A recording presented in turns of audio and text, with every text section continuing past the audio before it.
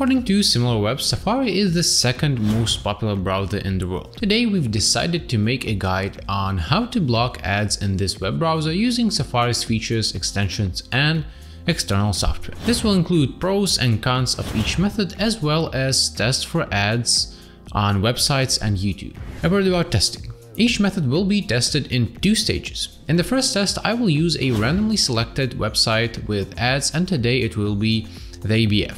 As you can see, there are a lot of ads in the form of banners, videos, and pop-ups. In the second test, I will use the AdBlock tester, an online tool that measures the efficiency of ad blocker software. Right now, without any ad blocker tool added or installed, I am getting a base score of 54 points. The highest score would be 100%, meaning all possible ads are intercepted. Let's start with the first ad blocking method, and that will be the built-in features in the Safari browser. 1. Safari built-in features. Safari has a number of options that allow you to block particularly annoying ads, but some of them may be disabled by default. So firstly, I will show you how to check and fix it. Launch Safari and go to the Preferences. Select the Security tab and enable the Fraudulent Sites Check feature. Next, go to the Privacy tab. Here you must enable Prevent Cross-Site Tracking and disable Web Advertising Measurement. Note that last option may be unavailable in an old version of Safari. And the last tab which you need is Websites. Safari lets you restrict access to your microphone, camera, and other for specific websites. Let's open a test website with ads and do the following. Read mode, select on, as this will block some types of banners. Content blockers, currently it is unavailable, but I'll use it for other sites. Autoplay, here you need to set the site the never autoplay status. This should block or at least stop video ads playing. And pop-up windows, of course, they should be blocked too. Please note that you set restrictions for a specific website only, yet each feature can work for all new sites if you change its mode here. Be aware that this method may worsen your internet experience by blocking useful content, especially in reader mode. Now let's close settings and refresh the page. In my experience, sometimes this needs to be repeated in order for all the features to be applied to the content of the website. As you can see, most of the banners are still on the site, but the AdBlock video autoplay was stopped. Now let's open the AdBlock tester. Well, the result is 62 points out of 100, which is 8 higher than without these features. As you can see, Safari does not provide obsolete protection against advertising, but it can block its most annoying forms. So it's better to use its built-in features together with the next method in this video. The most convenient way to block ads in Safari is the ad blockers, browser extensions that block and hide ads. If you search in the asset store for ad blocker for Safari, you will get dozens or even hundreds of options. For this video, I chose 3 free ad blockers from the Apple Store, and here is how they performed in the test. AdBlock. The first is AdBlock. Simple and so popular, but I chose it because it's a free and open source solution. So after installing AdBlock, we'll open its window where it will ask you to give the necessary permission to work in Safari. To do this, open Safari and go to Preferences. Next, find the Extensions tab and check the box next to AdBlock. Actually, AdBlock easier to install than other blockers, as it does not contain any additional windows, modules, and other things that are not related to its main function. Let's check how effective open source is in blocking ads. I will open a selected website with ads in Safari. Instead of banners, there are empty blocks which stay instead of banners. There are no pop-ups, but video ads are still working. You can solve this problem if you block its autoplay using the Safari features from the first part of the video. Now let's get the AdBlock blocking score. I opened the online tester and got 76 points. This is a good result since the main advertising in the form of banners has been blocked. In addition, this result is better than the standard Safari tools. Next is OneBlocker. Let's open its store page while it downloads. As you can see, this is quite a popular app which has a rating of 4.6, and according to the description, it also has additional features to protect privacy. First, it will show the welcome window. Just click here, get started. In the next window, you will see the button Open Safari Preferences.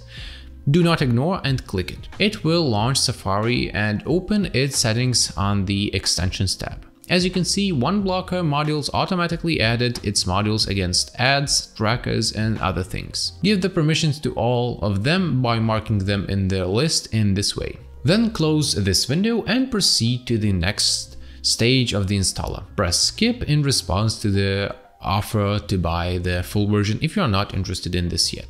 And finally, you will get access to the OneBlocker menu. Here you need to enable the block ads on sites feature, and as you can see, this is probably the only option available in the free version. When you try to enable any other feature, you will receive notifications like this. However, other features are not really needed for ads blocking, so let's test OneBlocker. Let's go back to Safari and open a test page. There are no annoying banners, pop-up windows, and even video ads in the corner of the screen. In addition, OneBlocker removed the empty spaces that many ad blockers leave after blocking the banners. Now let's measure its effectiveness with the online testing tool. And we get 86 out of 100, which is a good result for a free ad blocker. AdBlock One. And the last browser extension I'd like to highlight is the AdBlock One.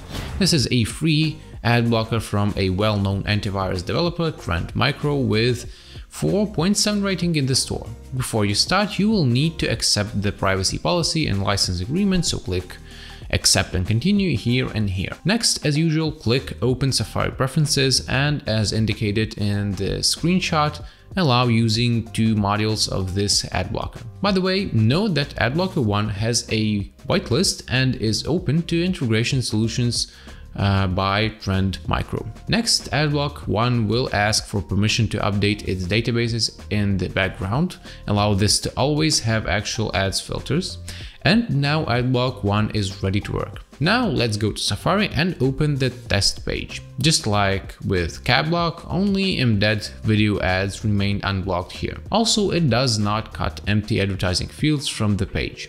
What I definitely like it is the counter of detected and blocked ads and trackers, which shows the real state of the page. Now let's get actual estimate of its effectiveness, and we get 96 out of 100, which is an almost perfect score that beats even some paid ad blockers which I have tested for other browsers. By the way, check videos on our channel for tips for blocking ads in Chrome, Edge, and Firefox. Now let's briefly summarize the testing results. According to an online testing tool, AdBlock One showed the best result with its 96 points. At the same time, CapBlock with 76 points is still better than basic ad blocking features in Safari. And in tests on the real website, OneBlocker proved to be the best, as only this software blocked video ads and deleted banners from the site's structure. Desktop applications. In addition to Safari add-ons, you can also use the desktop app, say AdGuard, one of the largest ad blocker developers. By the way, this is one of the few ad blockers that is also available for iPhone and iPad. They also have a special version for Safari, for which we have a special review, a link which will be at the end of the video. To download AdGuard for Safari on a Mac or iOS device, open its website on adguard.com. The webpage will automatically detect your platform, so you just need to click download. Open the downloaded file and run the AdGuard installation. Be ready that the installer may need to download some additional files. When it is ready to use, you will see a window that prompts you to configure protection. To skip this, click leave as it is. If you click let's do it, then you will have to complete a small questionnaire which helps with the ad blocking policy for AdGuard. The desktop version of AdGuard will block ads not only in Safari, it works for the entire device as a whole. Therefore, before the end of the installation, it may also ask for additional permissions to access the system. Let's test AdGuard with our test. We open the first website in Safari and see that AdGuard has blocked everything except video ads. Banners have been removed and there are no empty blocks in their place.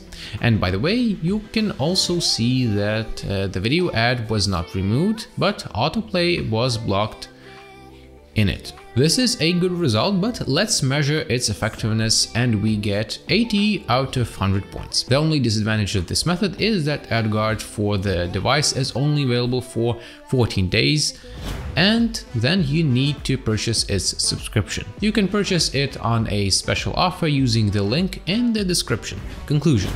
So there are several ad blocking methods for Safari. Partial protection is provided by its built-in features, but their effectiveness can be greatly improved together with ad blocker extensions such as OneBlocker. An alternative or supplement option could be installed software. For example, AdGuard that blocks ads on the Mac system level. Now let me summarize my test results for all those methods in this short table. As you can see, OneBlocker and AdGuard turn out to be the most effective in the fight against ads. But each of the proven methods has its own advantages and disadvantages, so the choice is yours. Thanks for watching and don't forget to like and subscribe to our channel. See you soon.